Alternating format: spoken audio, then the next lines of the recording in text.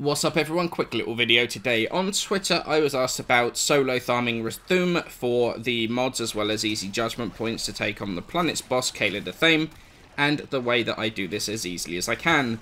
Well, my answer to this is Nidus. He is absolutely the perfect way to do this. If you mod for his second ability Lava, that means as much range as possible.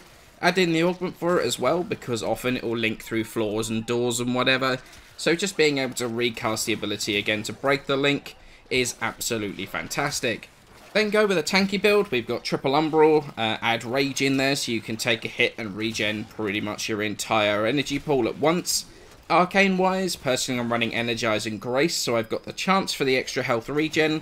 Plus if I need extra energy, the position I normally take up is right near an energy orb, so I also have the chance to max out my energy in one go. This strat can be very energy hungry, and it's actually very easy to not take a hit at all doing this strat. But if you want to, you could go with a double Grace for Arcanes, or Grace Guardian.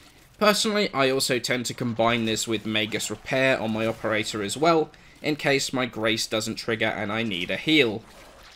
Then it's a case of there being two scenarios. If you get any of the modifiers other than reinforcements, use the enemy radar to hunt enemies down and just shoot them in the face with a decent weapon.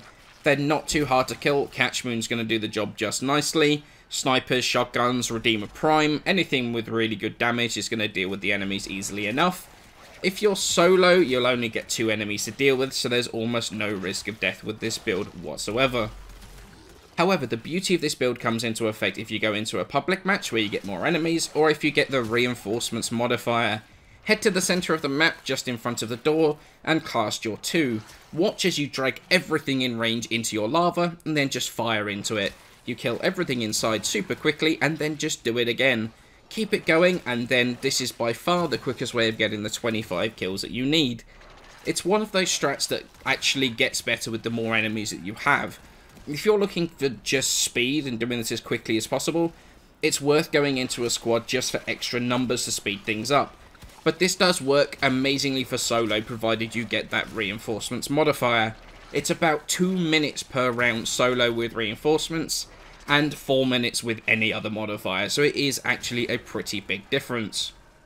So that's basically how I go about solo farming judgment points and just about everything that's inside the Rathuum game mode. Nidus makes it super simple and basically risk-free, and if you can get either the right modifier or if you're in a squad, it can be super quick with his 2.